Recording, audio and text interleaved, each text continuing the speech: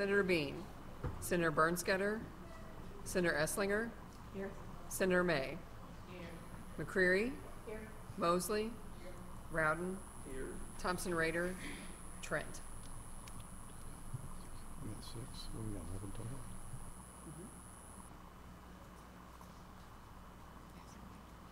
Okay. We have a quorum, and so we will start today. I'm not going to go executive session until we get some more members here. So the first thing up today we'll hear is Senator Rowden on Senate Bill 829.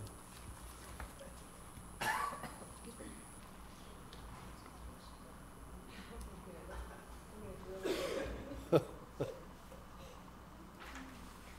is huge. What is it? It's his. Oh, yeah, it's a fix for the last year. Senator Rowden, go ahead when you're ready. Thank you, Mr. President. Mr. Chairman. Don't you dare. You can have my job if you want Don't it, you actually. Privileged to be here before you today to present Senate Bill 829. This bill deals with renewable natural gas.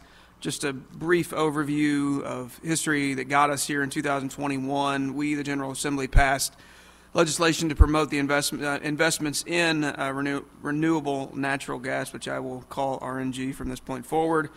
It's a natural gas derived from organic waste, from cow operations, hog operations, landfills, etc. It provides a unique opportunity for us to diversify our state's energy sources. The legislation passed in 2021, and it permits gas corporations to recoup the costs of these prudent RNG investments to make the projects feasible. We are 3 years later into the process now, and Missouri hasn't been able to fully implement the program quite in the way that I think was envisioned in 2021. The stakeholders, many of which are here and will testify after me, have been working together with the PSC and others to try and just craft language that would tweak it a little bit to allow for the program to work as it was envisioned. There's a couple of changes that are being made subsequently. It directs the PSC to promulgate rules that would allow for these changes to be made. It also says that once the RNG project is approved by the PSC, that the cost of the project would be spread across the rate base as it is in most other projects that you see in other types of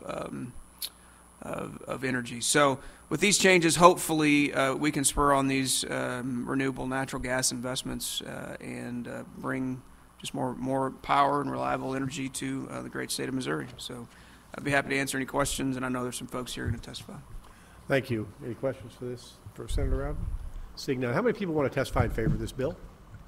How many opposed? Okay. First person in favor, please come forward. Everybody make sure you leave a witness form and let us know who you are. Mr. Chairman, David Winton here on behalf of Summit Natural Gas and Liberty Utilities. Want to go on record in support of Senate Bill 829, thank the sponsor and thank the committee for your all's time. You might recall several years ago, I think, Mr. Chairman and Senator McCreary visited one of these biodigester projects in northwest Missouri. It was my first time doing that as well. It's an incredible set of projects where you can trap methane that is coming out of either a lagoon or a landfill, trap it, biodigest it, and create a usable gas product to go into a pipeline. These projects are gaining momentum and speed.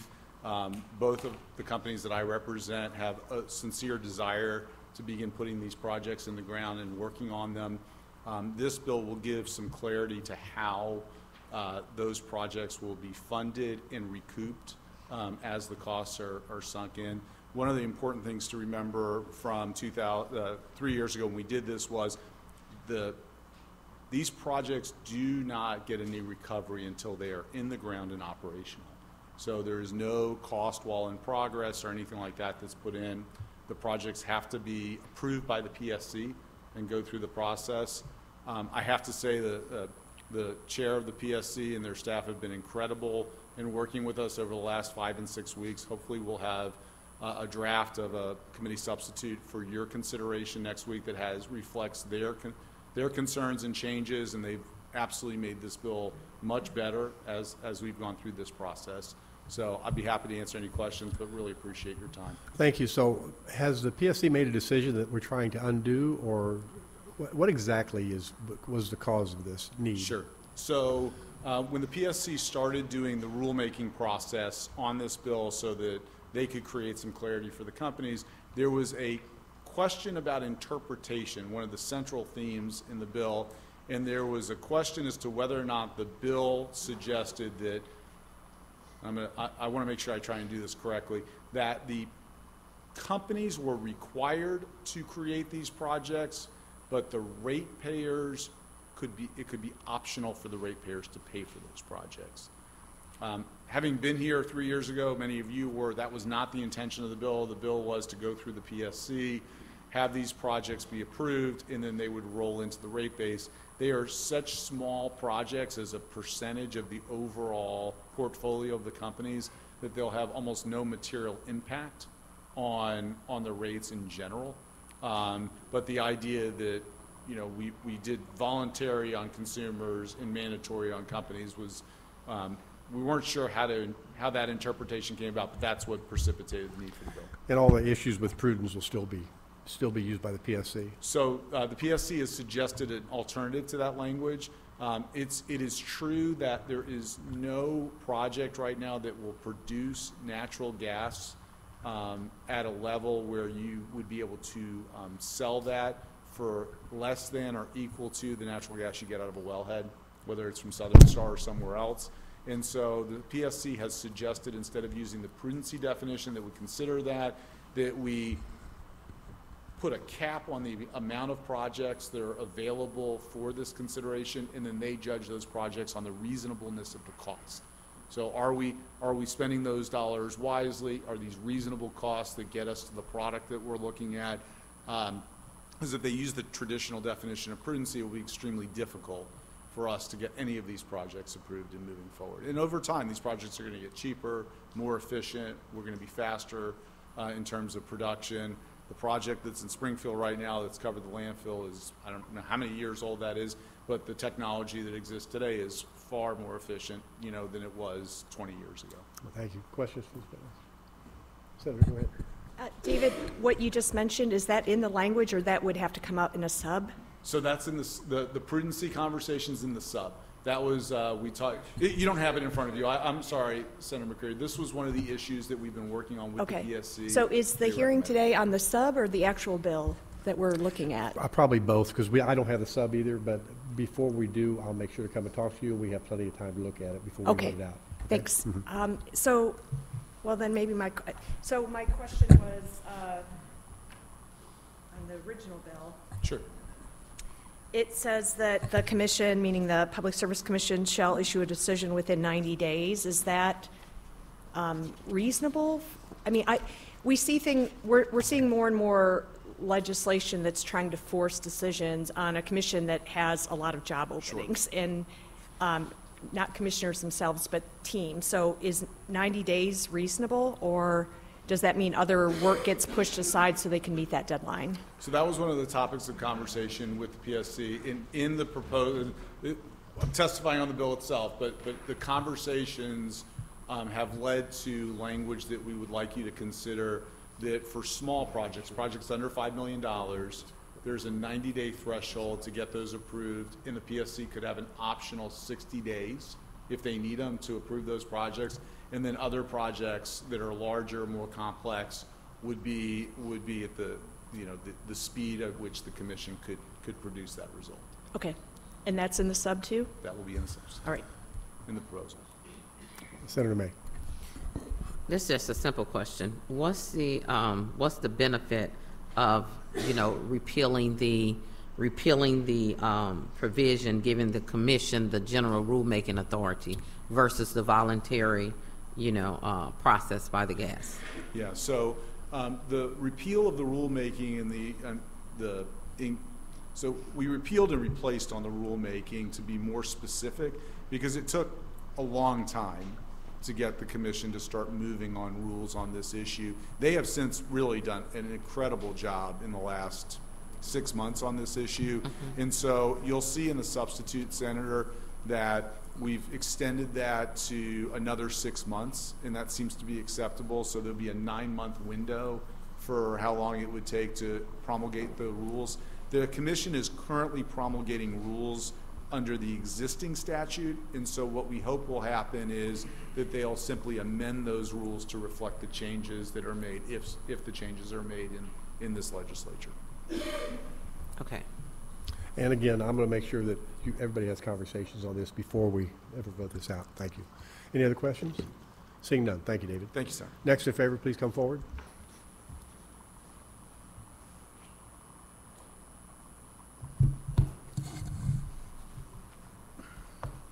Mr. Chairman, members of the committee, Larry Ployce, Aspire, Missouri Natural Gas. First thing I want to try to address is a couple of the questions, and Mr. Winton did a good job of addressing them. But in terms of the timeline for the commission to review and when the sub comes in, I don't anticipate any problems between the regulatory body and the companies as far as that timeline. Whatever timeline they need, I think, to do that. These projects will not be anything to the level of a rate case or any real long, drawn-out legal process from our perspective. You're going to look at the components of the project. We actually have entered into, without this legislation, being anticipated to be used, we have entered into a contract with the city of Kansas City to capture the methane off of their wastewater treatment project. So we are pausing on a few other projects to look at. And again, as a company, we're looking at maybe agreeing with the commission and staff on a cap to address some of these issues.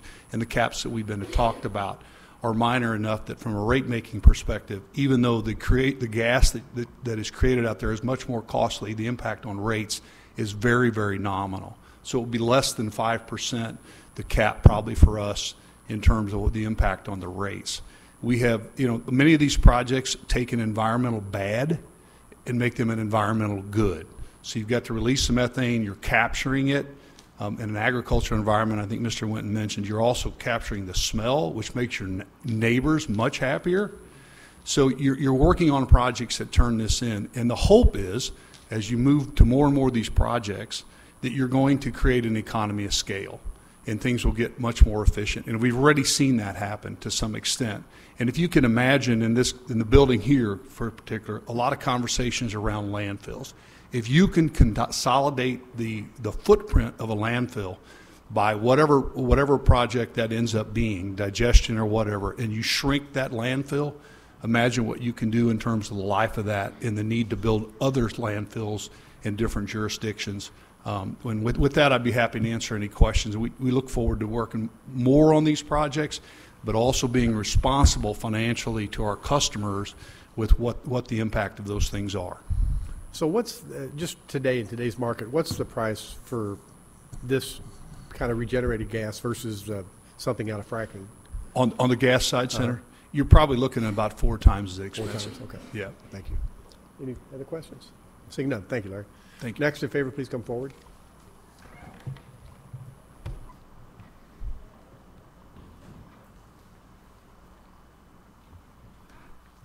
Mr. Chairman, members of the committee, Zach Pollock with the Missouri Natural Gas Association.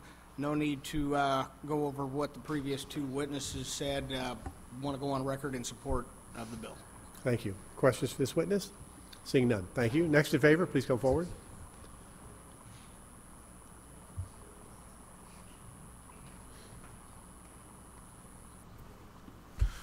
Good morning, Mr. Chair, members of the committee. Zach Monroe on behalf of Ameren, Missouri, here to speak in favor of the bill, specifically clarifying the voluntary nature of the program. Thank you. Questions for? Could you repeat that? I'm sorry, just here to speak in favor of the bill, specifically the provision seeking to clarify the voluntary portion of the program. Thank you. Anybody else in favor, please come forward. First person opposed, please come forward.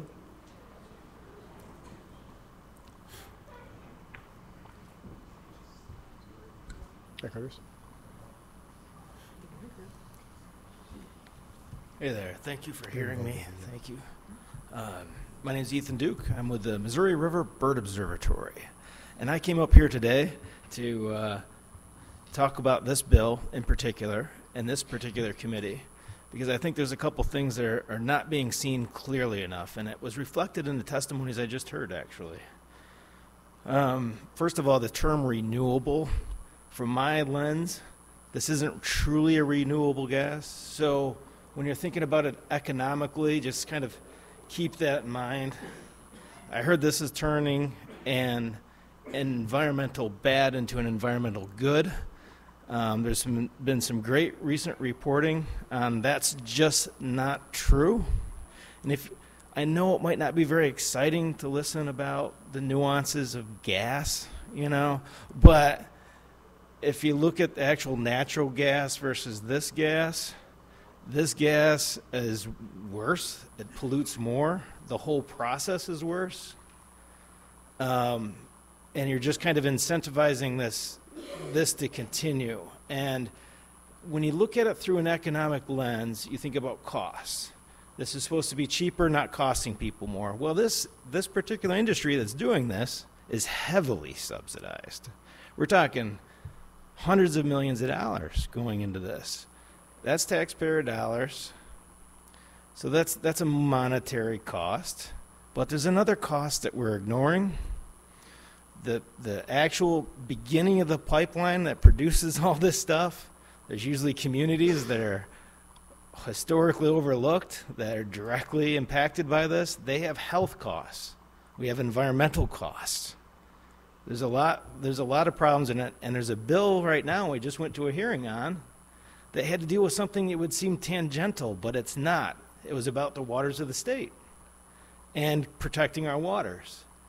That bill is sponsored by a district that has the most of this type of originating pollution in the state. So there's a lot of, I understand commerce, I understand economics, I just want to be clear-eyed about this, and I oppose this one. So any questions, I'll be happy to answer. Thank you. Questions for this witness? All right. Senator May. Excuse me.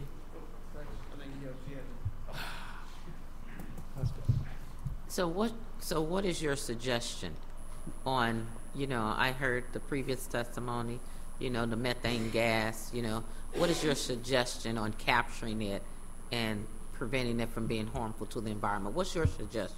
Stop giving government subsidies to, well, first of all, as we incentivize this is not just about capturing and dealing with, that's kind of their narrative, right? Actually, what it's doing is it's incentivizing the rapid increase in this industry. This is a nationwide industry, primarily in dairy right now. So you're talking about renewable energy? Yeah. Oh, talk about what? I say, so you said it's a rapid industry. Which industry are we talking about? Digestate capture. The capture of methane from digestate. To capture methane Yep. from digestate. Yep. So what is your suggestion? My suggestion is to not monetize something that's this dangerous. That's my suggestion. And we shouldn't be producing this way. So you say not monetize it. Yep.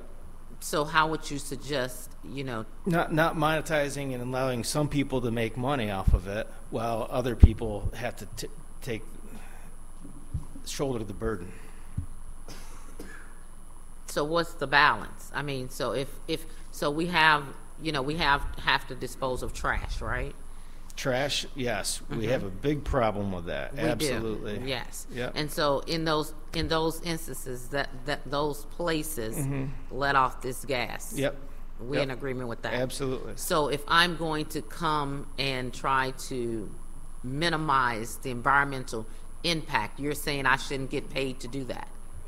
You should be able to minimize the environmental impact on that, but this is not just limited to that particular industry. Well, what's This the is other actually one? exacerbating the problem out in rural areas with other types of, have you heard of factory farming? Mm-hmm.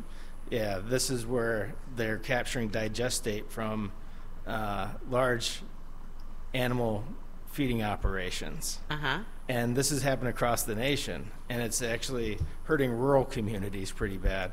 But what they found is when you bring in these programs there, it incentivizes an increase in herd size. When if we just taken that money and paid the producers in those facilities to reduce their herd size, you would reduce emissions by 3 to 15 more times. Not only that, but this particular type of capture of gas creates a more of a concentrate of the waste and problems and creates a lot more ammonia and other problems. And there's recent studies showing that it's actually not even reducing emissions. Well, so, okay, no problem. Thank you. Thank you. Thank you. Next in opposition, please come forward.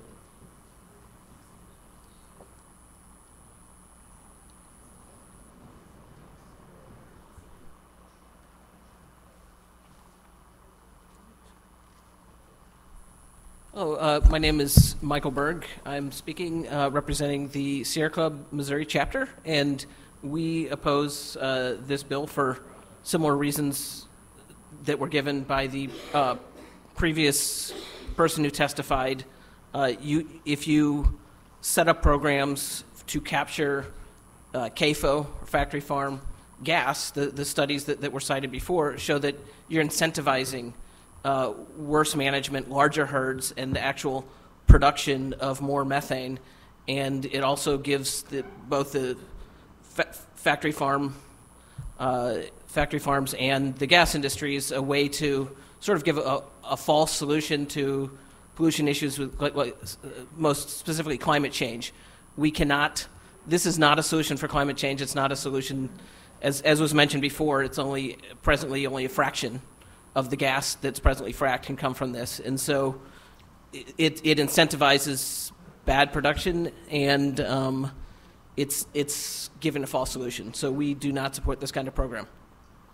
Thank you. So the Sierra Club is opposed to capturing methane?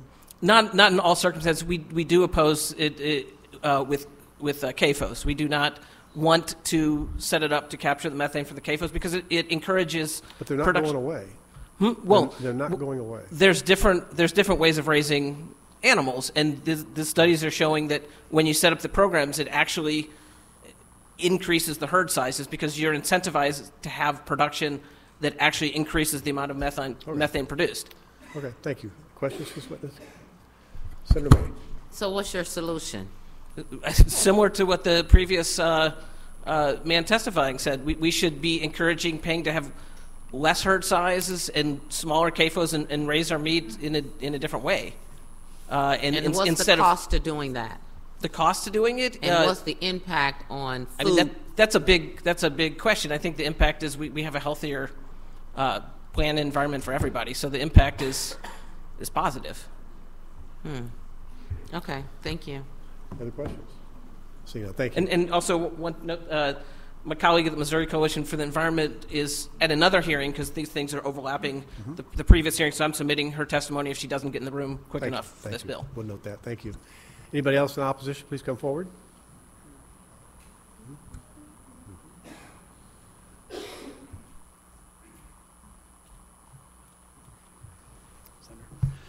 Good morning. John Kaufman on behalf of the Consumers Council of Missouri, testifying in opposition to Senate Bill 829.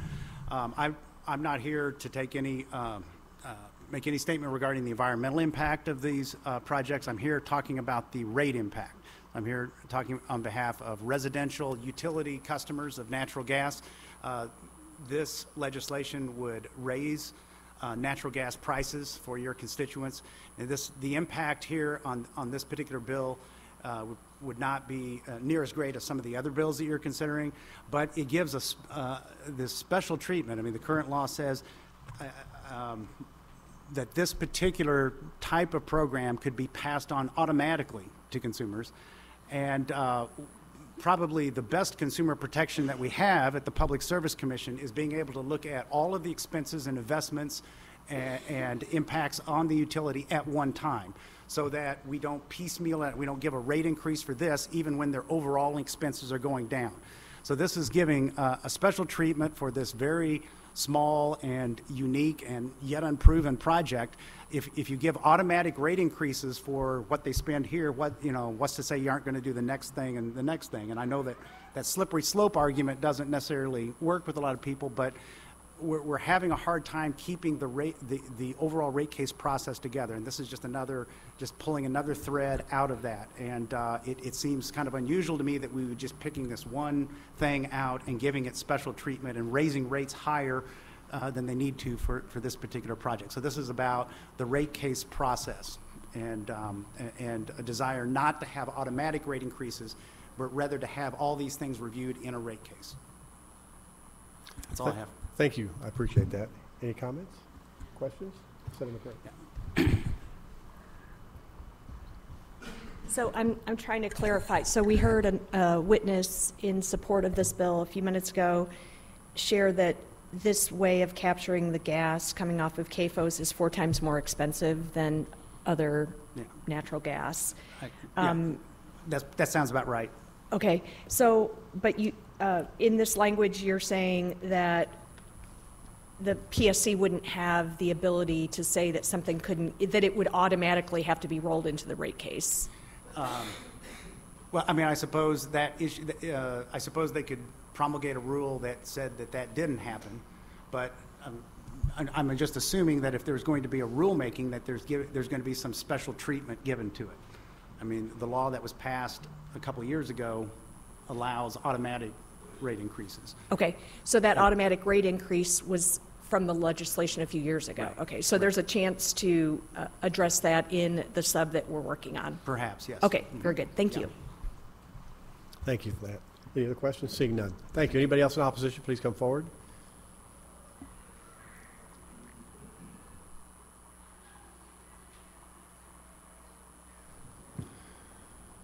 Please leave your witness form and let us know who you are and begin your testimony. Good morning, members of the Senate Committee. My name is Arnie C. A.C. Dinoff, State Public Advocate, and I'm opposed to current bill, Senate Bill 829. This bill deals mostly with the production of animal waste versus landfills, and I really have a problem with transparency and having people travel throughout our state to a Senate committee hearing when nobody has a copy of the substitute, and yet people are talking about the substitute bill. So in my opinion, that's a violation of Chapter 610 of the Missouri Revised State Statutes of a public meeting when people come here to testify. I think that people should be armed and have the same access of the substitute bills. And as a few of the senators on the committee have testified, that you haven't had the opportunity to read that substitute. And I think that that's a crying shame. And I would ask and appeal to the committee that you also hold a public hearing when you post to the Senate website that substitute committee or substitute language of the House bill or Senate Bill 829. There's several environmental concerns of the contaminants and what exactly happens to them. The discharge from when the gas company gets those contaminants and how they process it. In my opinion, this is cutting corners and cutting the proper cost of disposal. This bill highly favors natural gas companies, and the project costs are placed on the shoulders and the backs of Missouri ratepayers. In my opinion, there needs to be more research, more questions asked, more discussion, and more debates. A lot of times we rush to the whim of lobbyists and big business profits, and I think it's a high time that senators start putting Missourians first, as the governor spoke in his the state address last month. 90 days placed on the State Public Service Commission, as you've heard testimony from other bills and the liaison from the Public Service Commission. 90 days is not enough time to vet, to do proper investigation, to hold the proper public hearings to comply with state law. It's rushing the process, which leads to errors, mistakes, and it's bad for Missouri's 6 million citizens. We are, in my opinion, this bill is railroading Missourians on a fast pace to the profits and the stockholders of Missouri natural gas companies. There are other methods that will cut the cost of 75% less of the recapturing of this methane gas and reusing it in a productive, environmentally sensible manner. Do lawmakers support gas companies, or do you support Missouri consumers? And that's a question at the end of the day. And for those reasons, I'm opposed to the current bill, Senate Bill 829, especially when it's been testified that there's a substitute language and a substitute bill, and no one knows what that language even says. Thank you, Mr. Chairman. Thank you. Anybody have questions or comments? Seeing none, thank you, Artie. Thank you. Anybody else in opposition, please come forward. That will conclude the hearing on Senate Bill 829. Senator Razer, just a minute. We're going to go into executive session real quick and vote some bills out, and then we'll get back to the hearing. I move that we go into executive session. Do I have a second? All in favor, please say aye. Opposed? The ayes appear to have it. The ayes do have it. We are now in executive session.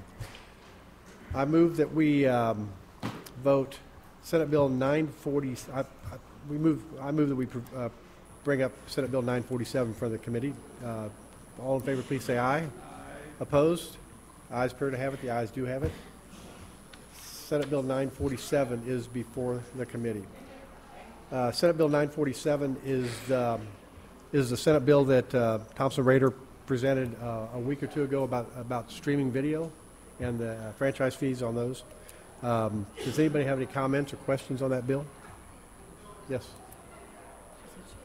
I'm going to be voting no on this, but I just wanted you and my colleagues to know I'm working with the bill sponsor on this. As so. most everything coming out of this committee, there's a long way to go. Well, yes, I just wanted you to know we are actively working. I appreciate so, thank that very you. much. Senator May, did you have some questions or comments? Mm-hmm.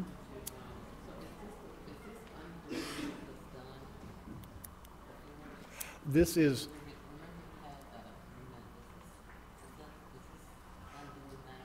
a couple of years ago, as part of the Wayfarer, we cut franchise fees from 5% of gross receipts to 2.5%. But this is saying there's some cities that are saying the services riding the broadband, video streaming services like Netflix, they should be paying that same franchise tax. Court cases going on. This is saying they will not be part of that they will not pay taxes. The things riding the broadband stream will not be paying taxes. That's what this is doing. Okay, so basically, we cut it to 2.5%. We did for the normal wire in the right of way. Right. Right. And the right way. Uh-huh. And so now they're saying that the other streamers should be paying the 2.5%. A few cities are suing, saying that people riding that wire should be paying the same franchise fee. Right. And this right here is saying they should not. This is saying they can't. Right. They will not require that. Any other questions or comments? Thank you. Then I move that we vote do pass Senate Bill 947. Michelle, please call the roll. Senator Searpoy. Aye. Fitzwater. Bean. Bernskoetter. Esslinger. May. McCreary. Mosley. Rowden. Thompson Rehder. Trent.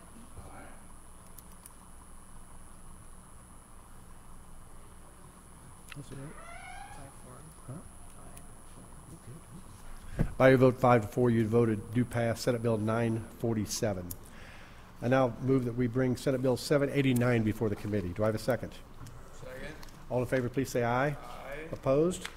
The ayes appear to have it. The ayes do have it. Senate Bill 789 is Senator Razer's bill about the Liberty Hospital. And is there any discussion on that? Okay, then I move that we vote do pass Senate Bill 789. Michelle, please call the roll. Senator Searpoy. Aye. Fitzwater. Bean. Bernskoetter. Esslinger. May. McCreary. Mosley. Rowden. Thompson Rehder. Trent.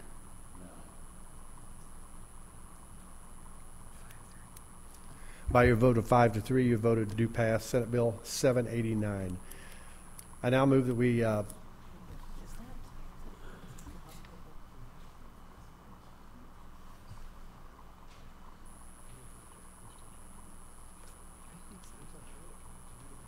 Say it again.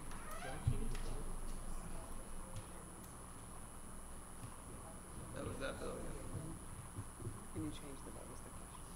I don't think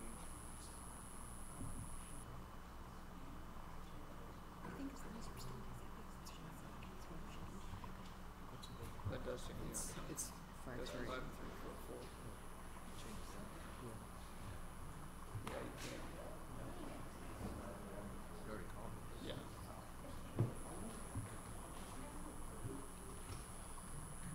Okay, moving on now, we're going to bring up Senate Committee Substitute for, I'm sorry, I want to bring Senate Bill 936 before the committee. All in favor, please say aye. Aye. Opposed? The ayes appear to have it. The ayes do have it. Senate Bill 936 is before the committee. Senate Bill 936 is Senate Bernskotter's bill on paint recycling we had, and we have a substitute on that. Let me make a motion first that I vote that we adopt Senate Committee Substitute for Senate Bill 936. Now discussion. Senator Bernskoetter, would you like to tell us what the substitute does? Before we go on, can I make a motion to reconsider? Is that possible? Ask Jim. Jim? I'm sorry, Jim. This was my mistake, I apologize. Okay, I'm sorry.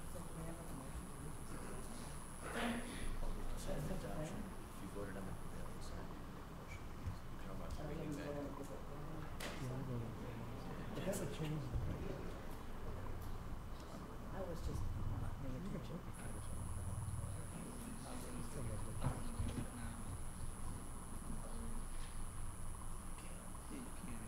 I don't think it passed. All right. I know, they told me everything was moving around, sorry. So we now have Senate Bill, the Senate Committee Substitute, I made the adoption motion on Senate Committee Substitute for Senate Bill 936. First of all, let me get a second. Do I have a second? We have a second. Now, Senator Bernskoetter, would you like to tell us what the difference is in the Senate Committee subs? So the House came up with some changes, so we want to just make the two bills exactly the same. It modifies the definition of a conditionally exempt small quantity generator as a provision relating to the incorporation of a paint assessment fee, and also provides an annual report to the Missouri Senate and Missouri House within 15 days of the receipt of the report from the Department of Natural Resources. Those were the... So the sub just mimics House, the sub. what came out of the House? Yes. Okay. Any discussion on that? I'm sorry. Senator May? This is the paint recycling. When did we hear this? Last week or the week before? Last week. Last week, okay. Okay. This is just setting up so people have some place to take their paints rather than landfills. So I've already made the motion and we've had a second on the adopting the substitute. All in favor, please say aye. Aye. Opposed? The ayes appear to have it. The ayes do have it. We have adopted the substitute for Senate Committee Substitute for Senate Bill 936. I now move that we do pass Senate Committee Substitute for Senate Bill 936. Do I have a second? Any further discussion? Seeing none. Michelle, would you call the roll?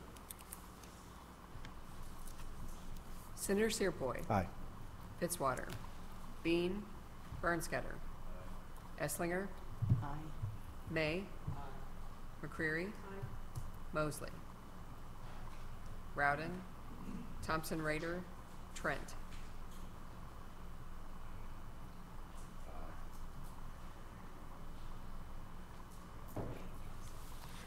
No, 8-0. By your vote of 8-0, we have voted do pass Senate Committee Substitute for Senate Bill 936.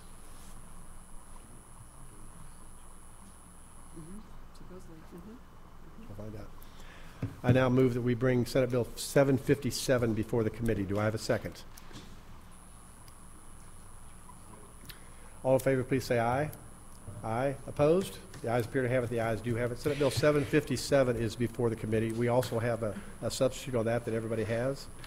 And so we'll discuss that in a minute. But first, I'd like to make an adoption motion that You're good. Go. I move that we adopt Senate Committee Substitute for Senate Bill 757. Do I have a second? We have a second. This is another bill that is really in the middle of being worked on again. And we had a meeting yesterday that some agreement was made between the industry and the different players, but it's still there's still negotiations going on, and I'm sure, Senator McCreary, you've been involved with some of these negotiations also. You haven't been yet? Okay, well, you will be very soon, because this bill is Senator O'Loughlin's bill, trying to get replacement baseload generation for baseload that's coming off the grid. there's some disagreement right now on what dispatchable power, whether that term will be used and what it means, and several other things. So I kind of, let's let the committee know that this, again, is a work in progress. You've got the Senate Committee sub, but there's going to be additional changes to that. The reason we're voting this now is just to move it along, where the floor is where most of the work will occur. And so that's, I can help you understand whatever part of the bill you want to, but that's the gist of it. It's Senator O'Loughlin's bill to try to get baseload generation assured as things come offline. Yeah. I agree. One of my main questions is, so basically you're saying before we close a power plant, we have to make sure that that electricity is replaced somewhere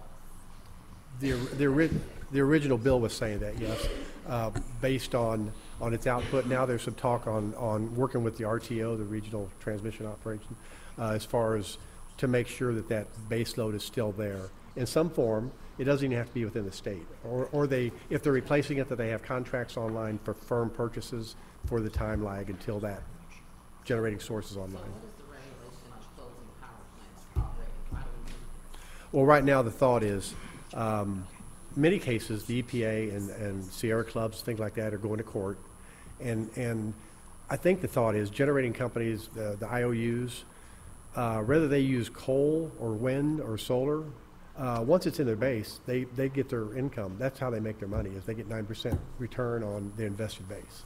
And so I think Senator O'Loughlin's trying to make sure that we don't go too far down this green path, because green energy, whether it's solar or wind, is great when it works, but when it doesn't, sometimes we still need power, and that's the problem. And that's what she's trying to make sure of. We have dispatchable. By dispatchable, it means you turn a switch on, it flows. On a cloudy day or a windless day, that doesn't happen on some of the renewables. And that's what she's after. And this is not near a finished product. And I've delayed this bill for several weeks, trying to get more work on it. It's just time, I think, in my opinion, to push it to the floor, where all the players will still be working on this.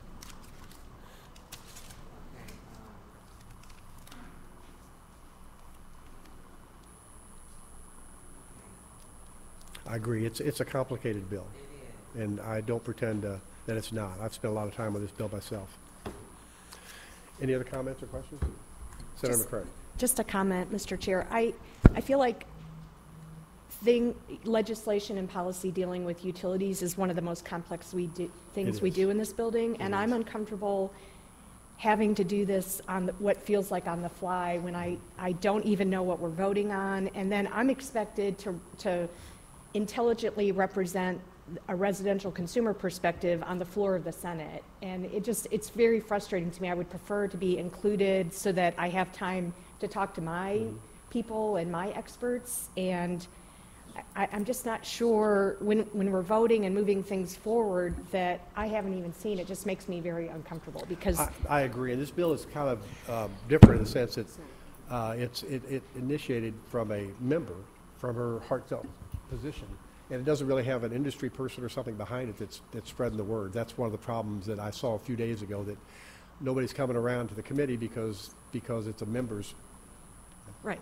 effort. Well, most of my positions are heartfelt positions Yeah, too, and I don't doubt that at all. I don't have slick But a lot of lobbyists times, behind me. if I carry a bill that somebody has brought to me, they're going to work the hallways and do different things. Yeah, I understand so that's that. kind of the difference in this one. It's These just, as you know, on legislation dealing with energy and utilities, you get a comma wrong or a may or a shall wrong, and it can have $1 billion impact on somebody's utility bill. So I'm just expressing my frustration that I would love to work on these things a little bit sooner. And I held this bill up for a couple of weeks just as we continue to work on it.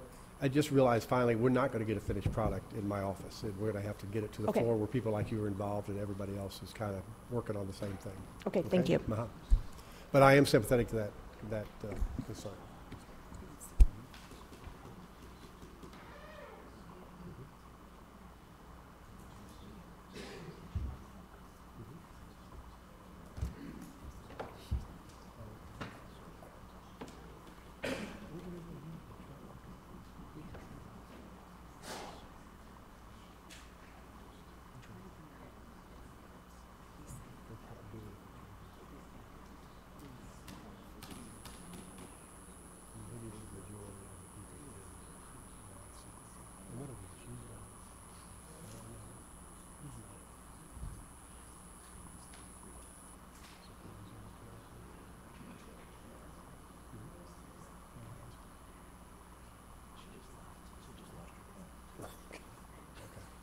read out here.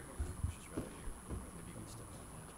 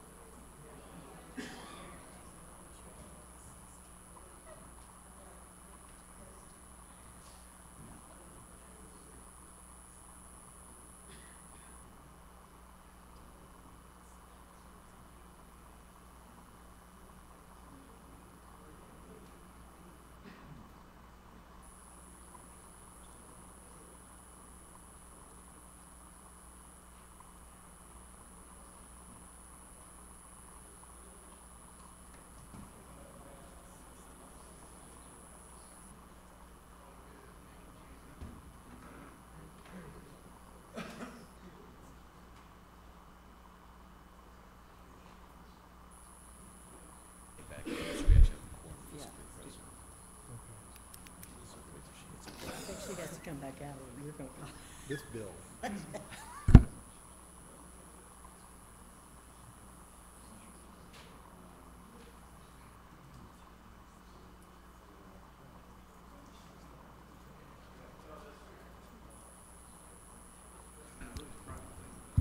So,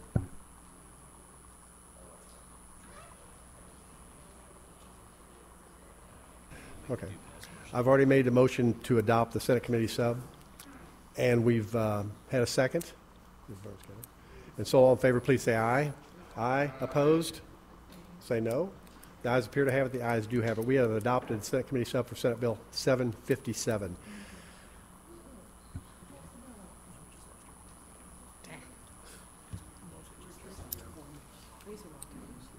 But his books are here. He left his book.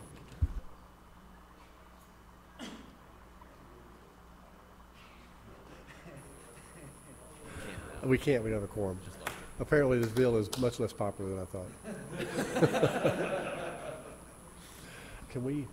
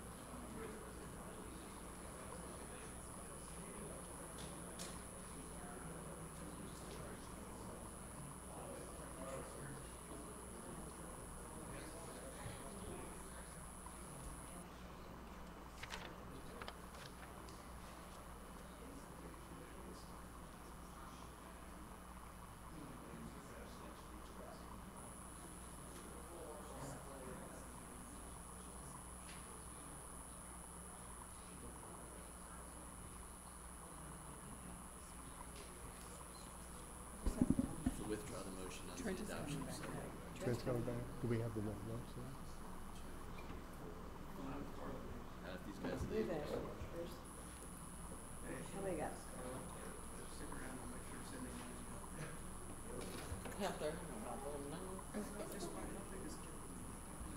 Get a quorum. By quorum. You can vote no.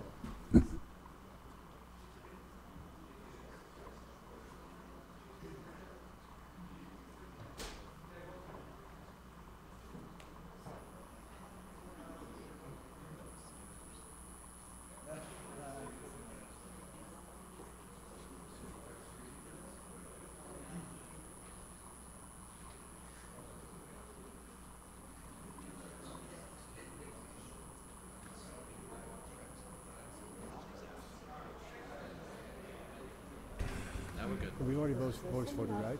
Yeah. Okay. Voted, so now you just need a do pass Yeah, motion on okay. Senate, please. I now move that we do pass Senate Committee Substitute for Senate Bill 757. Do I have a second? Do we have a second?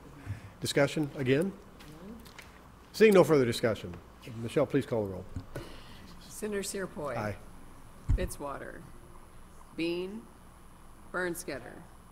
Esslinger. May. McCreary. Mosley. Rowden. Thompson Rehder. Trent. 5-2. 5-2. Are there left to put those with you? Oh, I put that in the wrong spot. Sorry. Who? I meant to go there. Okay. So it's just It's 5-2. 5-2. By your vote of 5-2, we have voted do pass Senate Committee Substitute for Senate Bill 757. I now move that we leave executive session. Do I have a second? All in favor, please say aye. Aye. Opposed? Ayes appear to have it. We are out of executive session. Senator Senator Razer, I'm sorry to hold you up like that. We're usually a little more efficient and organized, but what the heck. You are now going to present Senate Bill 1388.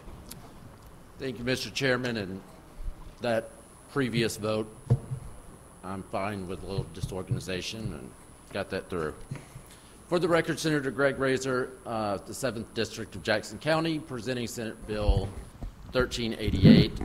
I'm not sure this is a little complicated to understand what's going on, but a very easy outcome.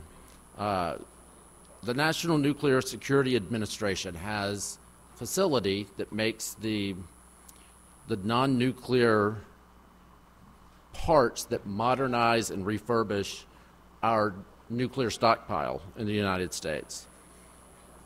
Currently, at that location, they have 1.7 million square feet of space with 7,500 jobs, averaging $150,000 per year.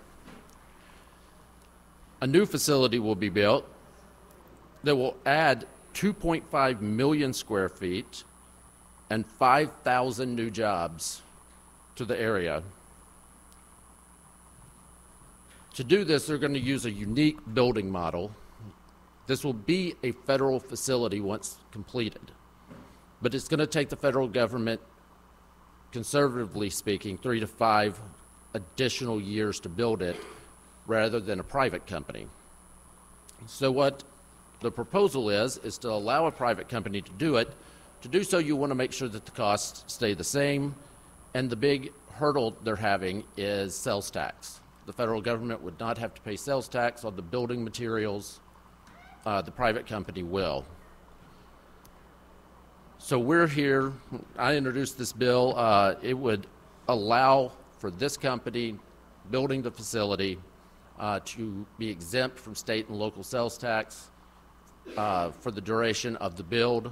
It expires after 10 years. It won't take that long. I believe the bringing 5,000 new people on more than makes up for lost revenue. It's going to be open, fully staffed years ahead of time if we don't do this. I believe the city is in favor of it. With that, I can have any questions.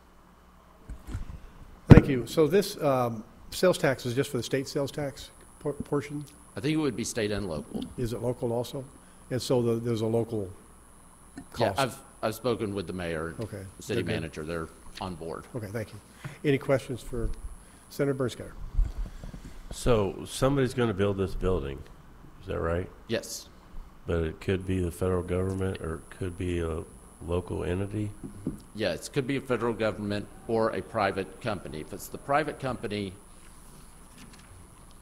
there's people behind me that can explain this much better, but I believe they would technically own the facility during the build and then immediately hand it over to the federal government.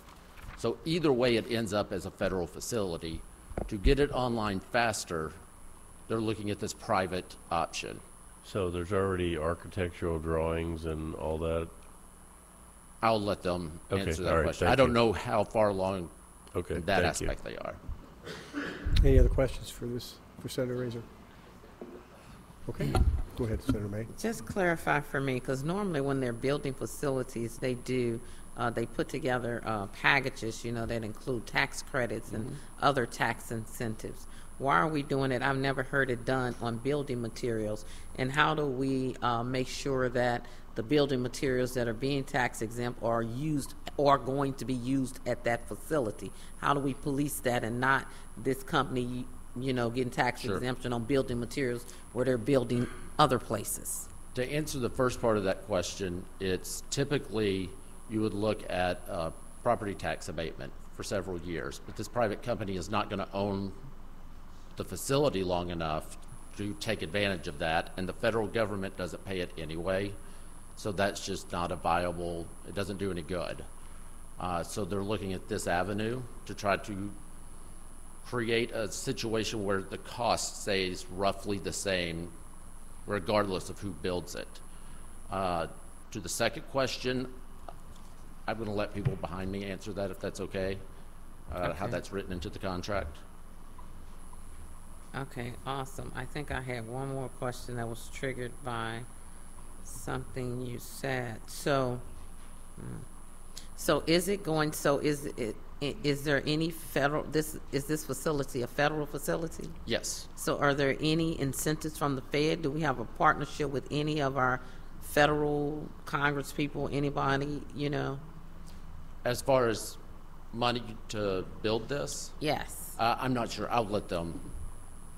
Okay, because I just remember how, you know, when we did the NGA, Sure. you know, that, you know, it was the Congress people and the senators federally got on board to help with that project and secure that deal. I'm and put sure that Congressman funding. Cleaver has been involved. In what capacity, I don't know yet. Okay, very good. Thank you. Any other questions for Senator Razer? Seeing none, thank you. How many people want to speak in favor of this? How many opposed? Okay, come on forward, please. Leave your witness form and let us know who you are. I'll let the wife there for you. Mr. Chairman, members of the committee, my name is Kevin Breslin, speaking in support of Senate Bill 1388. Thank you very much for the opportunity to meet with you today.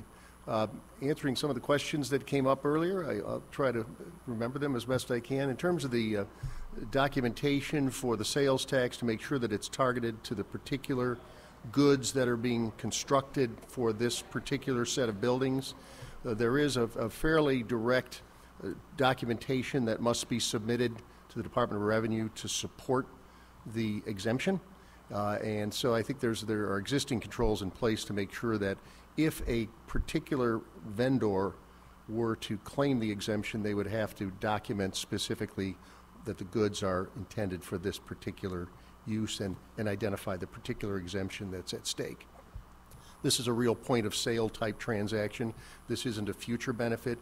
It only occurs if and when a qualified purchase is actually conducted by the vendor for purposes of the construction of this particular facility. So I believe there's adequate controls in place to be certain that were the exemption to exist, that it would only be targeted for building materials for this building. The second question I think the Senator had is what is the support for this at the national level? The support is very significant. It's established the first of the 15 buildings that we plan to build out there over the next 10 years. As the Senator said, to build out that 2.5 million square feet of space. The initial appropriation is already in place. The federal agency that will be ultimately acquiring this building or these buildings has already received appropriated funds for the first of these buildings. So it's already a certainty that should we build it and complete it, it will be acquired by the government. I think that's representative of the national support for this important national security initiative. Senator testified before you quite accurately. This is an important installation in our national defense. The plant that we built, and I was part of the team that built the current facility beginning back in 2010, and we brought what was then the Honeywell Company and NNSA down from an aging World War II plant. We brought them down and they completed their move-in in 2014. They had just under 3,000 employees at the time. They now have almost 8,000. So this has been a significant growth for the local economy, and it's representative of the fact that the mission obligations of the National Nuclear Security Administration at this location has grown so significantly. And yet, they've outgrown the space, and they now need to double that capacity to meet workload that they already know exists for the next 15 to 20 years. The senator was correct. They're essentially modernizing an aging nuclear stockpile. Some of those systems are 20 and 30 years old. They need to be refurbished. They need to be modernized in order to make sure that they're safe and protective for our national defense purposes. So this is a critical, a vital function that needs to be performed, and they simply need additional infrastructure to accomplish their national defense mission, and that's what this is about. Now, the senator indicated, why is it being done in this particular method? This is a federal building that we're building, but it's being constructed by the private sector on what's called a build-to-suit or turnkey basis. Traditionally, the federal government would let its construction contracts for services. It would be the acquiring party, it would be the vendor, it would scope it, it would design it, it would build it. We all know how long that takes. It takes considerably longer. The senator is right, it's probably 3 to 5 years longer. The agency's need to bring these facilities online more rapidly has caused them to look at doing it a different way. Let the private sector, using the private sector's skills and experience at creating modern infrastructure for them, let us design it, let us build it. They give us the specification. We have to complete the project to meet their needs, and we can do it in a fraction of the time and probably at significantly more, better and probably less costly in the end. And so that's why this is being procured in a slightly different way, and just to keep the playing field level, to complete this federal project through this private delivery method for immediate conveyance to the federal government upon completion. We would like to carry what would otherwise be a sales tax exempt transaction and apply it to this particular building model. If we were constructing a building for Jackson County, it would be tax exempt. If we were building a structure for your congregation, it would be tax exempt, because those are existing tax exemptions. There's just a gap in the current tax law that we're trying to address with this rather novel way of standing up federal facilities of critical need. So the local sales tax, this bill doesn't cover that? They did that on their own, or how? I'm sorry. How is the local sales tax avoided? The local sales tax. How are they avoided? How are they awarded? Avoided. Yes, I'm sorry. Pardon me, Senator. All of the sales taxes would be included, both the state and the local in this tax bill? component. This yes, bill sir. does that. Okay, so sales tax usually a point of sales. I mean, if I go to Lowe's or Home Depot or something, the TIFs, the TIDs, all the stuff that apply to that point are applied to that receipt. At the retail point of sale, which for us we'd be building steel, buying steel. Well, that's what I'm saying. Are you can buy glass. that in state? If you're buying steel, I mean, these buildings, it takes massive amounts of concrete and steel. It does. So you're buying those everywhere in the country, I assume. Those are taxable transactions, and we're buying them in the marketplace. Right. But that's a taxable transaction when it's constructed, or when it's included in the part of a completed building. Even if you buy them out of state? Even if it's bought out of state, it's There still is a taxable local in sales- Missouri. This is the point of sale. Okay, thank you. Okay, questions for this witness? Seeing none, thank you very much. I would add one more fact, if I may, Mr. Chairman. The income tax generated just during the construction phase of these buildings offsets the amount of the exemption. I'm not even talking about the permanent yield to the state in terms of income tax by bringing these permanent jobs online more quickly.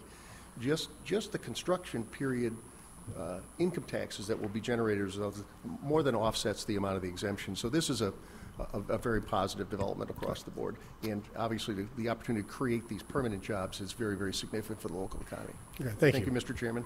Thank you for the testimony. Next in favor, Thank you, please come Senator. forward.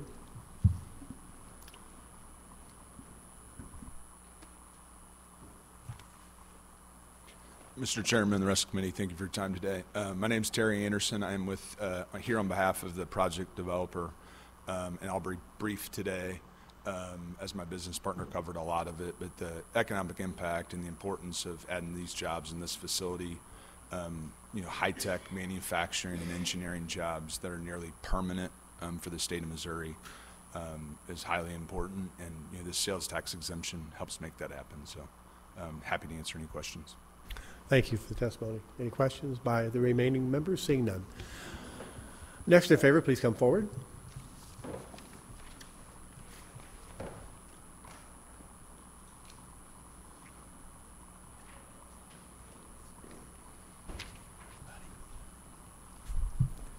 Mr. Chairman and committee member, Shannon Cooper today representing the Greater Kansas City Chamber of Commerce as well as the Civic Council of Greater Kansas City. We're just going to go on record in support of this. There's a little discussion about the local sales tax. Our community's happy to forego that in exchange for these new jobs. Be happy to answer any questions. Thank you. Question for Shannon. Thank you very much. Next in favor, please come forward. Thank you, Mr. Chairman. Members of the committee, Sam Panettiere on behalf of the City of Kansas City and the South Kansas City Chamber. It's been said before, but we'd obviously be willing to forego some of the sales tax for the brevity of the project to get these 5,000 quality jobs in our community. Thank you. Questions for Sandy? Senator McCrary. Thanks for being here. So I'm looking at the fiscal note, and although I live on the east side of the state, I'm intrigued by, like, you're representing the city today, and then someone was here right before you representing the chamber. There's a significant negative impact on a lot of entities within Kansas City, including Jackson County, Kansas City, the Kansas City Zoo, just from, to the tune of like 6.7 million per year, basically. So in your opinion, the benefit of this bill outweighs the negative fiscal impact? Yeah, for sure. So Okay. on balance, 5,000 quality jobs. They mentioned the salaries of those jobs. The earnings tax alone would surpass that and Okay. make this totally worth it. And that, of course, one of the limitations with the fiscal notes is it often doesn't take in the whole, 30,000 Sure. foot view. So you feel like the 6.7 million negative impact to local funds would be offset by positives? Absolutely. Okay, thank you.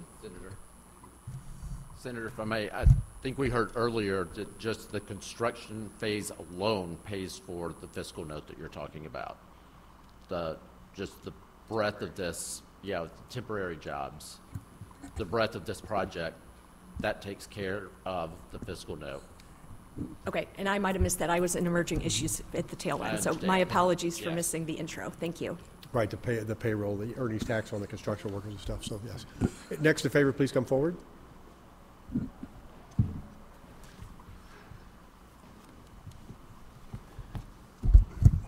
Good afternoon, Chairman, members of the committee. I'm Jim Erickson on behalf of the Economic Development Corporation of Kansas City, Missouri. We are obviously a close partner of the City of Kansas City, Missouri, and we want to strongly support this bill. Obviously, the 5,000 jobs and 2.5 million square feet of new development is great. And speaking a little bit to the fiscal note that you just mentioned, the value of putting these jobs and this construction online earlier, which this bill would help do by allowing private contractors to us shows significant value, and is a big reason we support this. Happy to answer any questions. Thank you. Questions for this witness? Seeing none, thank you for coming forward. Next in favor, please come forward. First person in opposition, please step forward, bring your witness form, and let us know who you are.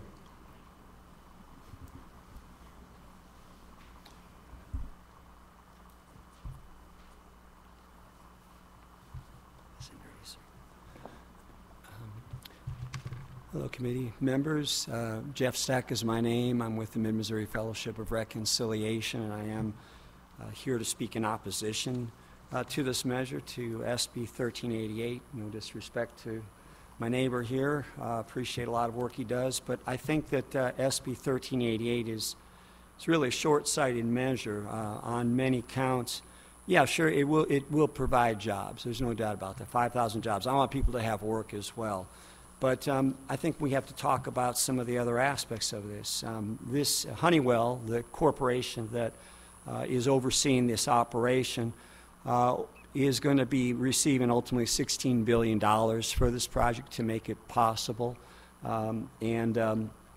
It's money that we're giving corporate welfare again, the state is. And it's not really the way we ought to be operating as a state, I don't believe. Again,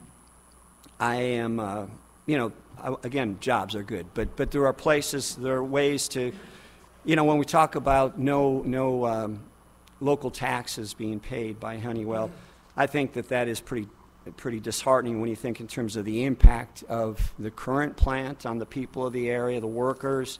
There was a report by KSHB back in 2011 rather, April 2011, that looked at the impact of the prior plant that the individual referring to, Bannister Complex. 154 people apparently died from impacts of the plant, from exposures to various toxic chemicals. The Department of Labor reported that well in excess of 900 toxins were produced at the nuclear weapons parts plant. And by the way, the plant makes 85% of non-nuclear parts of the nuclear weapons that are made in our country. They contribute to a doomsday scenario for life on the planet, and I'll talk more about that in just a moment here. But these, many people have a couple hundred more people were harmed by exposure to different toxins at that plant. So the plant now, to expand it, there's been this massive expansion, as was referred to, in a new facility that'll be open. They've begun operation at the new facility, but this is a long-term investment in really the possible annihilation of humankind. We shouldn't be a party to that. In fact, what I'd rather see Missouri do, I'd rather see lawmakers work towards legislation which will oppose the making of weapons which could lead to death of all humankind and much life on this planet. At the current time, there are about 12,000 warheads, nuclear warheads in the world. The vast majority are made by the United States and Russia. And there's this modernization plan, $1 trillion during the Obama administration to modernize, and that's what this money has been made available to do in Missouri. And I guess, when we think in terms of Kansas City again, I mean, can't continue to make Kansas City really a ground zero. If there should be a nuclear exchange. This plant is going to be made. This bill is about sales tax exemptions. Could you put your comments to that area? We're not going to argue nuclear policy in here. Well, that's kind of what this is all about, central to it, and it should be a central component of what's being considered. If we want to give a break to companies that are making weapons of mass destruction. As chairman of Commrse, I have a lot to say about local utilities, nothing about national nuclear policy. Well, that's what this whole bill is about, though, Chair, with respect. I mean, that's what this is all about at its crux. And so I guess just to remind folks that one nuclear weapon exploded along, for instance, the ICANN group talked about the fact that one nuclear weapon alone exploded over New York City, for instance, would result in more than 500,000 people being killed. That's what we're working towards building there, and I'd encourage the committee to reconsider going down this path. Okay, thank you. Any comments for this? Thank you for appearing. Next, in opposition, please come forward. And if we can keep your comments about the sales tax exemption, I'd appreciate it.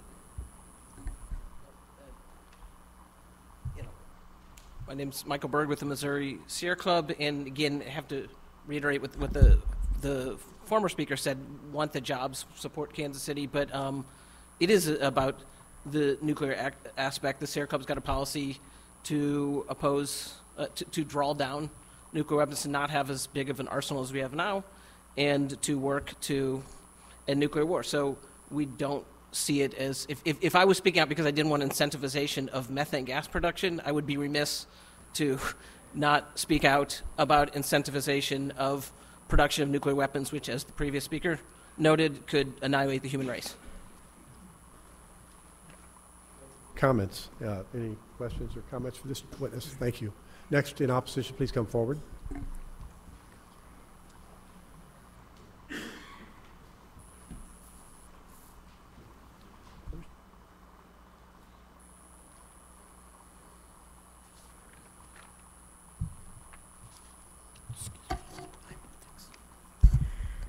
Good morning, members of the committee. Mr. Chairman, my name is Arnie C. A.C. Dinoff, State Public Advocate, and I'm opposed to SB 1388, authorizing a sales tax for profits of a private developer. This bill is unfair for Kansas City only, and it's wrong to the rest of the state of Missouri. This bill picks winners and losers, and the loss of $6.7 million in revenue to the state, while the private developer yields great profits. I'm sure that the private developer is going to give a $6.7 million minus the construction costs to the federal government. Sales tax revenue is needed for the state general fund. It staffs employees and staff members of the State Department of Natural Resources. It pays for costs of inspections, pays for construction review. Sales tax revenues go to pay for these employees and inspections, and now will be borne by the General Assembly in coming up with our ever decreasing budget this year, trying to balance our state budget and appropriations. Who's going to pay for the fees and the cost of the state to the construction inspections and to make sure that sound building requirements are being met with the International Building Code? Sounds like this is a federal mandate without providing appropriations from Congress, which I'll be running for Congress in this upcoming election. This bill is setting the wrong state policy. There's too many secrets and too many unknowns at this point. It sounds like the contractor will be building this facility and it's going to be turned over to the federal government. What happens in the nuclear waste? Like, the federal government dumped the waste in North St. Louis County and St. Charles counties, affecting citizens' lives, health, and families. Many loved ones were lost due to disease and health concerns due to the exposure of nuclear waste being mishandled by the federal government and contractors. This is a very scary project in our state. I think the public should be outraged. I haven't heard of any public hearings thus far. What are the environmental impact and ramifications on the citizens of Jackson County? Look at the environmental impact and lessons learned from the past. Kansas City will be a world target now in terms of if there is an outbreak of a war. I'm opposed to this ridiculous SB 1388, giving profits to a private contractor at the expense of taxpayers, paying for services and inspections that are needed for this project by the state of Missouri. Thank you, Mr. Chairman. Thank you for your comments. Any questions? Seeing none. Thank you. Anybody else in opposition? Anybody for information purposes? Senator Rehder, I just want to make sure I have clarification. This is for the non-nuclear components of nuclear weapons, right? Okay. Right. Yes, Mr. Chairman, this is the non-nuclear parts of our nuclear weapon arsenal. Right. I would say I, too, would love to live in a world where these weapons don't exist. They are becoming not just two superpowers that have them now, and it's dangerous. What is also dangerous is to have aging weapon systems using old technology. We need to modernize this to keep them safe, to ensure that accidents don't happen. And that's what we will be doing in Kansas City.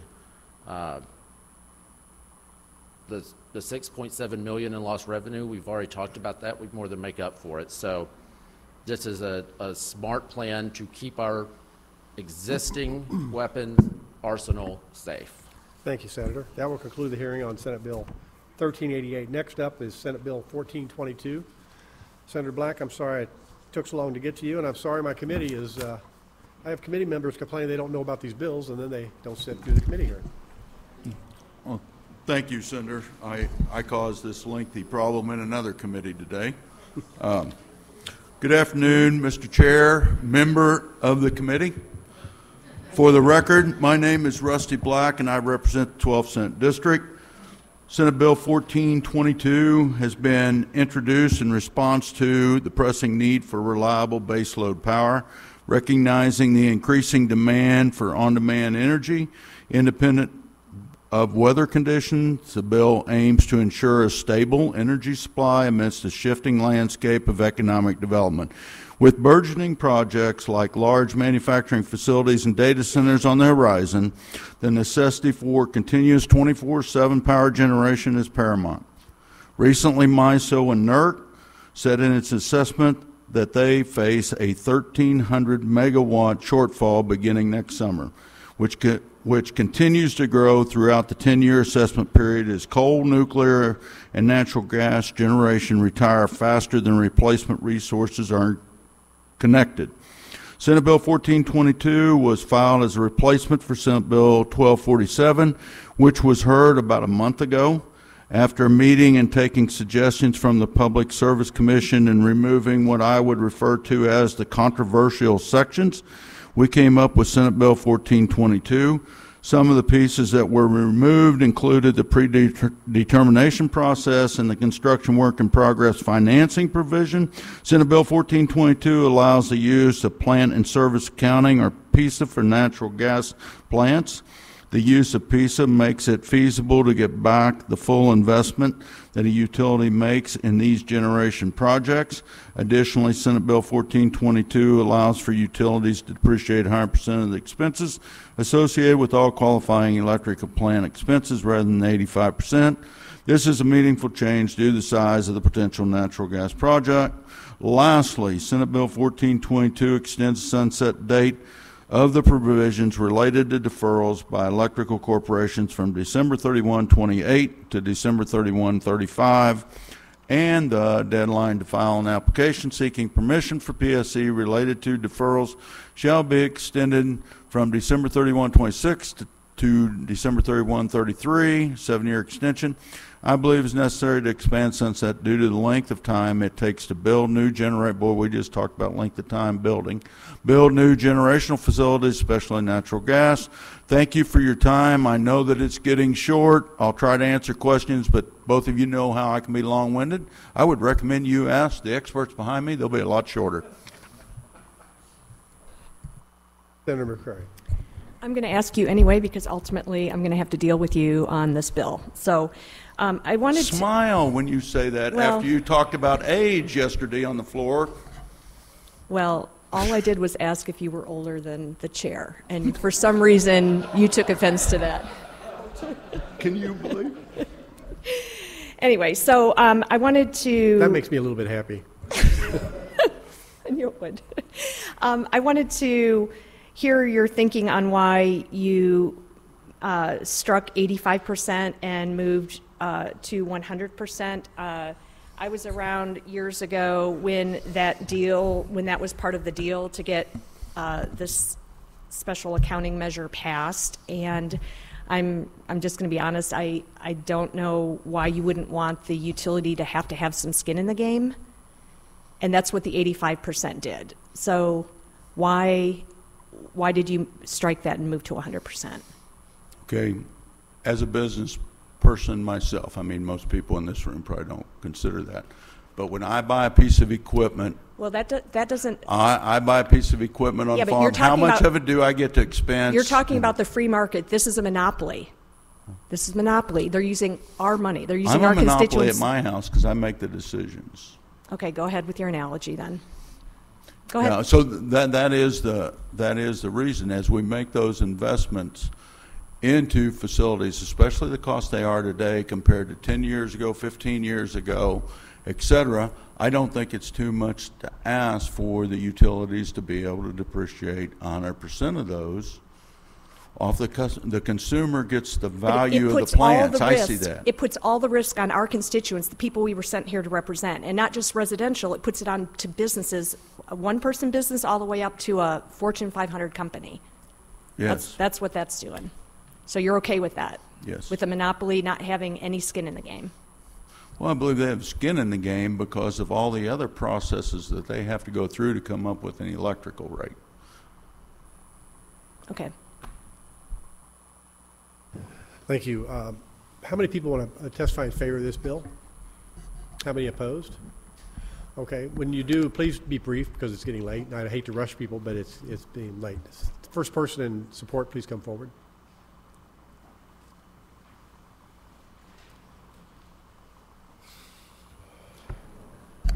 Good morning, Mr. Chairman. Jason Clint, representing Enrgy. I want to thank you and want to thank the committee for their attention to this important bill. I will be very brief because we have heard 1247, and so they're really the reasons that we talked about with this bill, just as a quick reminder, was from an Enrgy perspective, we are growing the pie. So the economic development that we are seeing is increasing our load. And when you increase the load, you have to increase the 24/7 generation that's beneath it. That's the point of this bill. I won't go through, unless you want me to, why we're seeing those load additions and what's coming down the pike, although it is very interesting. But what I would say is the Senator did a nice job there of explaining the bill, and so I won't go into too much more detail, but that does allow us to use the PISA accounting to help build that natural gas plant. It also extends the sunsets because of the length of time that it takes for natural gas generation. But this is important for Missouri. It's important for Kansas City in order for us to continue to be able to attract the large economic development loads that are coming down the pipeline. And with that, Mr. Chairman, I will take any questions anyone has. Thank you. Questions? Seeing none. Thank you, Jason. Next in favor, please come forward.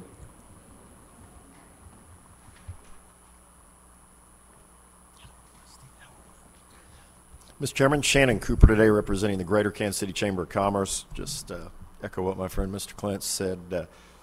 We are noticing issues with companies interested in coming to the Kansas City region but are concerned about our lack of baseload power. We feel like this legislation moves us further along to where we can remain attractive and competitive to companies wanting to relocate or start business in Kansas City who are large electrical users. Be happy to answer any questions. Thank you. Questions? Senator McCray.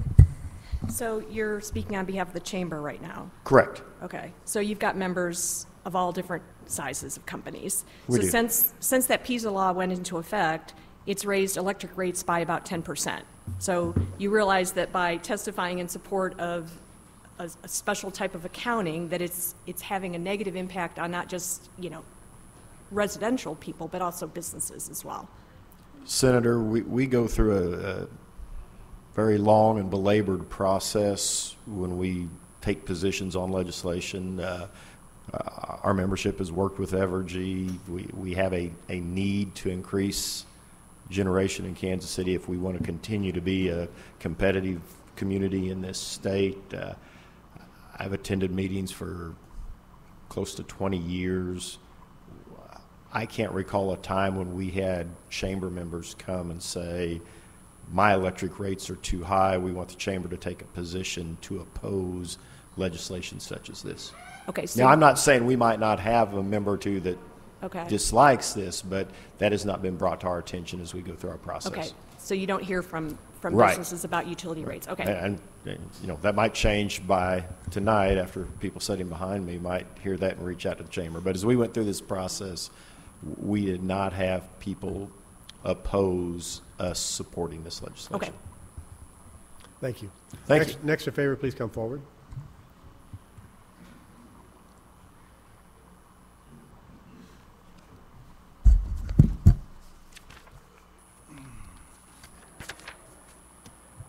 Chairman and committee member, thank you for this opportunity to testify in support of Senate Bill 1422. My name is Warren Wood. I'm an engineer. I've spent most of my life working around electric generating plants, and I'm Ameren, Missouri's Vice President of Legislative and Regulatory Affairs. Electric service providers, regional transmission organizations, and national reliability oversight groups have all been watching a continued reduction in reserve margins, really the reliability of the overall national grid. They've been issuing a number of reports and calls to actions to that effect. If you look at this trend in just Missouri, so the last natural gas plant went online in 2015. In that, since then, we've seen 40 power plants close in the state of Missouri. To be fair, most of these are small units, a couple megawatts, but more than 10 of them are more than 100 megawatts. And the total here is over 3,000 megawatts of load being lost since generation since 2015. That's more than 2 Callaways. As a provider of electric service to our customers and communities, we're concerned about the reliability and the economic development. We are concerned about energy affordability and the access to electricity. We see enormous electric demand growth opportunities, reshoring of industries, and we're going to be turning down new customers to the region. We don't have the electricity to serve them, and that's not a good place for the state to be looking forward. The Senator did a great job hitting the pieces that have been removed from Senate Bill 1247 now in this bill, all the generation transmission predetermination, all of the rate-making treatment, all the QIP recovery has been removed. And just, you know, what it does do, he talked about adding natural gas electric generation. That is there. It was excluded in the original bill and in the renewed bill from 2 years ago. It did move the sunset out. Really, that sunset, what it does is it gets us through the next 2 natural gas generating units we're looking at building. And it does allow full recovery of the prudently incurred cost to build those infrastructures and other infrastructure, electric infrastructure. What the legislation doesn't do, it leaves the pieces that were in effect in the original bill and the renewed bill 2 years ago. It does not revise the 2.5% piece of impact cap on customer rates. It doesn't require the PSC approve these projects, and it does not inhibit the PSC's ability to assess an prudence challenge on the infrastructure investments we're making. Decisional prudence or execution prudence on a project we decide to move ahead with. With that, I welcome any questions, Jeff. Thank you, Warren. Thank you. Next in favor, please come forward.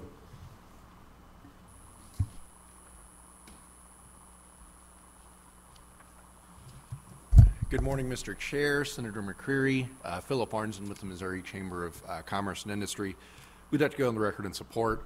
We believe this legislation will make sure we can continue to have more opportunities for constructing new generation for our utilities around the state. That will also help make sure we can have a reliable and resilient grid, which is a priority of our members. And then additionally, we've seen positive results from the plan and service accounting that has been passed previously. We think that would translate well to electrical generation, or to generation. Thank you. Any questions? Seeing none. Thank you. Next in favor, please come forward.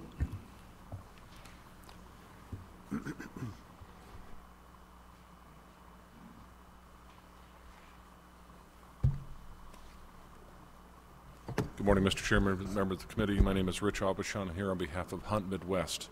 Hunt Midwest is based out of Kansas City. We are a developer, and we have several large projects going right now that, quite frankly, are being impacted by the ability of having available power. So today we have the largest mega site in the state of Missouri. It's over 3,000 acres, contiguous acres. So it's one parcel right next to the airport.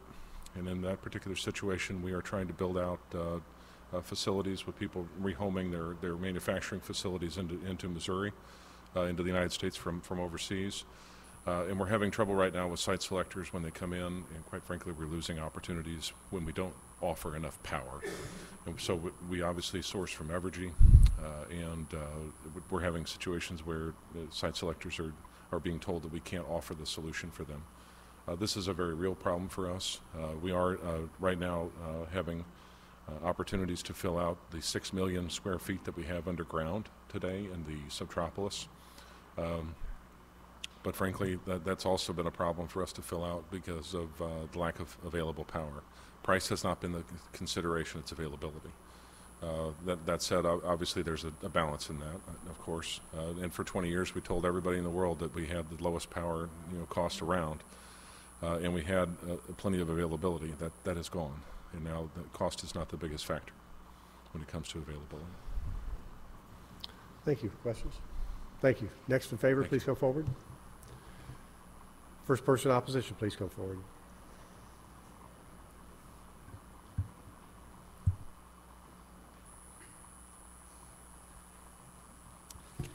Hello again, John Kaufman on behalf of Consumers Council of Missouri, and I am here on behalf of residential customers, testifying in opposition to PISA.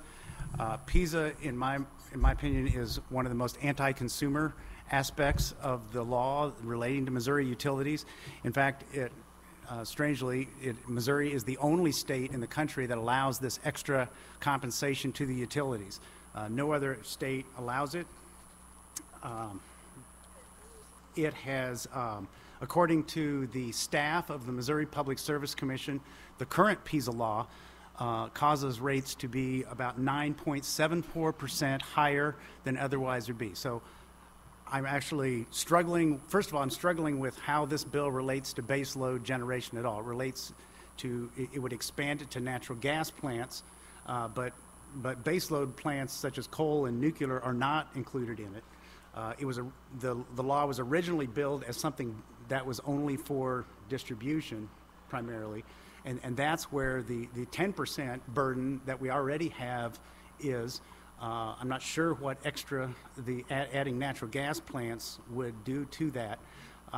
Natural gas plants are not I guess some natural gas plants are considered baseload, but that's those are really much shorter construction periods. I'm not really sure why that was added.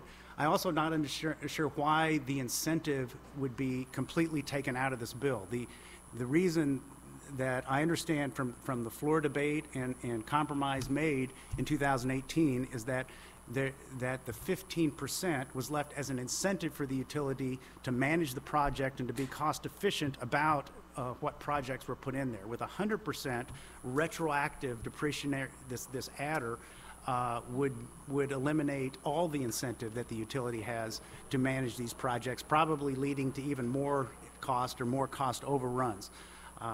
This is not a fair way to set rates. It treats some expenses more favorably than others. Again, you go retroactively back and get depreciation, but you don't retroactively go back and capture other things that may have happened in the past that would have caused the utility's overall cost to go down. So it's unfair in that way. It eliminates the built-in incentives that you need when you're dealing with a monopoly utility, and it just simply would raise rates. So going from 85 to 100% would raise rates by probably a couple percent. Adding natural gas plants to this very extra recovery system would also raise rates. For that reason, we're opposed. I think this is a very unnecessary rate increase. It doesn't get any additional service or any better service. I really am struggling to follow the reasoning that somehow this is going to lead to more adequate resources. Looking at the integrated resource plans, which are quite extensive for both at least Enrgy and Ameren, I do not see any real worries on the future for being able to provide for any new customers. It's definitely not on the horizon from what I've seen in those proceedings that really look in depth at what is available by these electric companies. So I don't think the legislation is needed. We would like you to get rid of PISA altogether. We think it's an anomaly and an anti-consumer burden that is unfair. Thank you. Questions, comments? Thank you. Next in opposition, please go forward.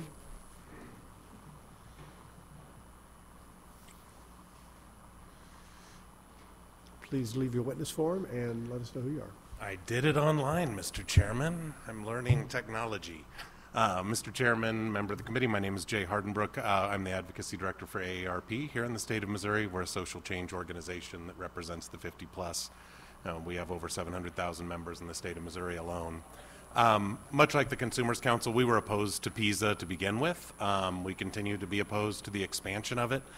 I think one of the things that is, it rings a little false and bothers me considerably is utility companies coming and saying, it's not enough that we're a monopoly. It's not enough that there are unprecedented investment from the federal government in the energy infrastructure, both here and nationwide, but that we are so bad at being a monopoly that we haven't planned ahead for baseload power. We don't, so badly, in fact, that we have to do a 10% increase on every ratepayer in the state of Missouri. This seems unnecessary to me and seems like something that really takes, once again, takes the risk off of these monopoly utilities and puts them on your constituents. We oppose this legislation. We oppose PISA in general. Thank you. Questions for this? Thank you. Thank you very much. Next in opposition, please come forward.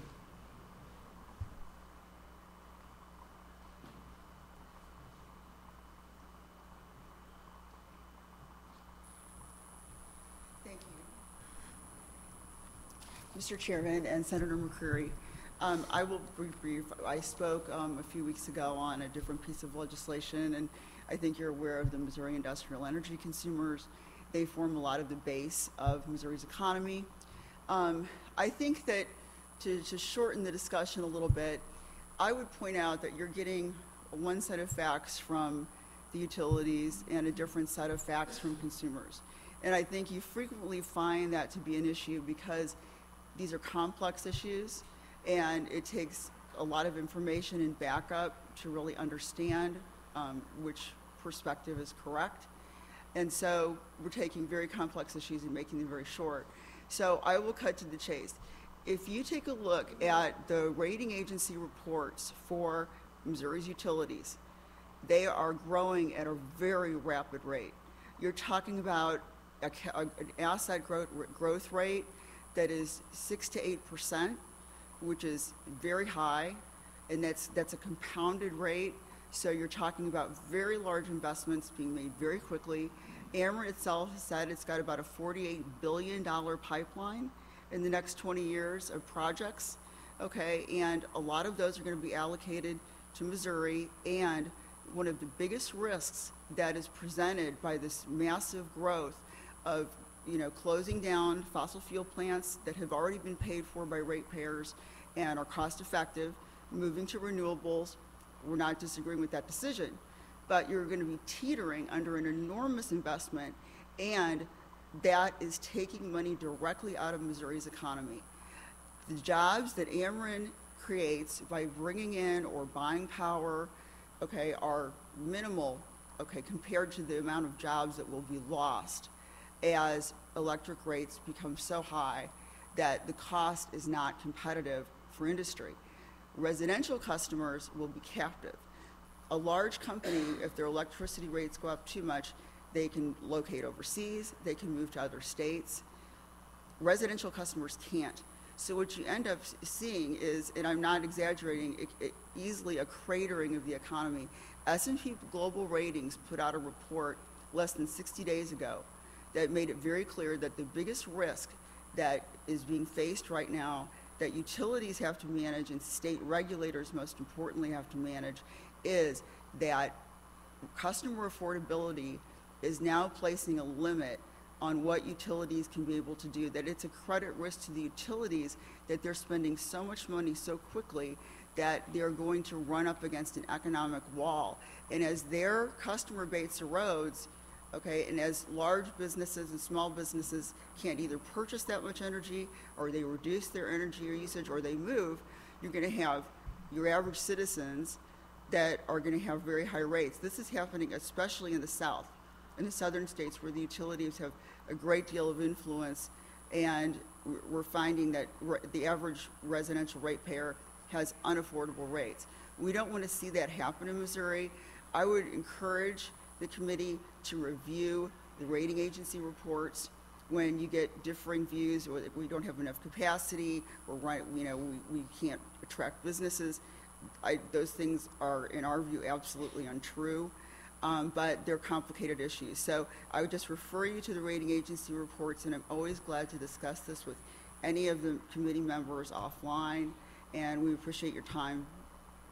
Thanks very much. Thank you for your comments. Anybody? Senator McCray.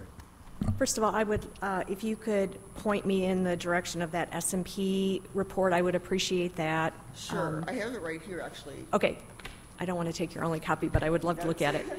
And then my question for you is, so you're here representing businesses. Large manufacturers, large right. power users. So I heard the bill sponsor and some of the witnesses testify in support of this, that they think that they have to have this bill in order to have enough power to attract businesses. So I'm hearing you say the opposite of that. Yes. So they already can do what they need to do to grow these plants. This is just massive investments in new plants. There is no shortage of capacity, and the investments are so large that they're actually becoming a credit risk. Like I said, the more they spend, the more they make, and PISA just makes things worse.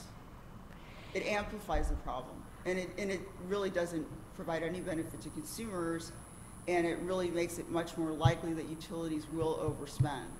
The few protections that existed in the PISA law are completely wiped out by this. So you're looking at multiple mechanisms the utilities keep throwing at the committees. We have to have something more and more. They don't.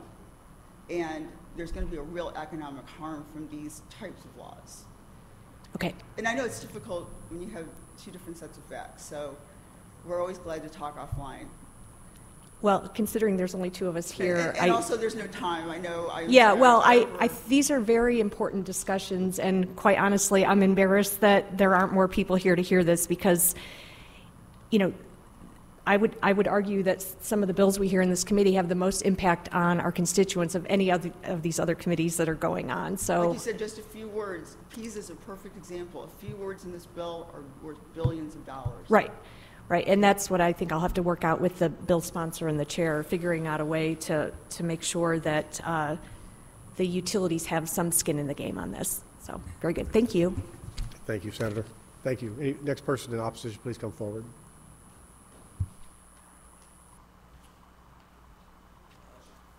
Good morning. I'm still Michael Berg with the Missouri Sierra Club. Just want to briefly be on record. We agree with the against Senate Bill 1422. We agree with the consumer arguments against it.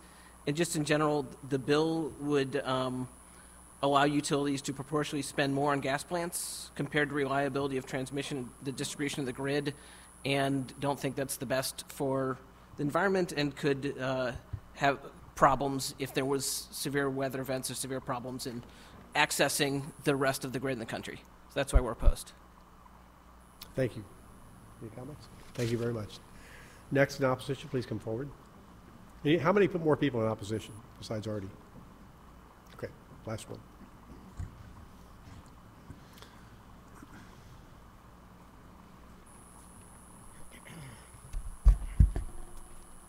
Thank you very much, Mr. Chairman, members of the committee.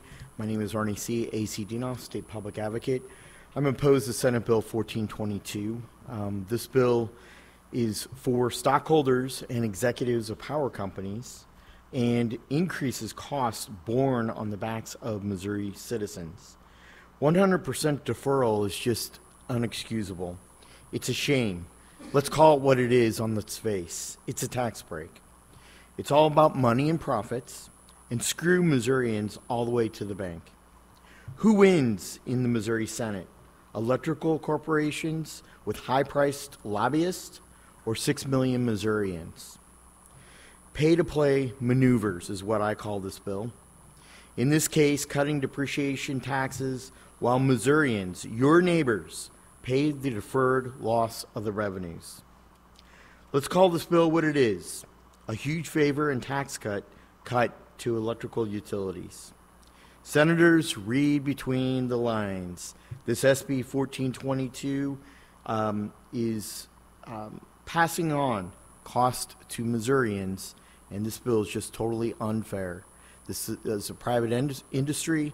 It should be borne on the power companies to build their infrastructure on their own dime.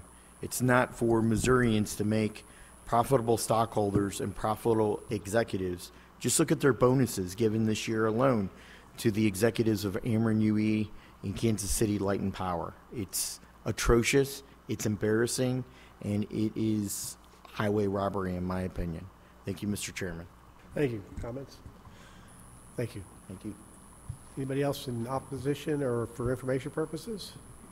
That will conclude the hearing on Senate Bill 1422. Senator Black, thank you very much. Thank you for your patience.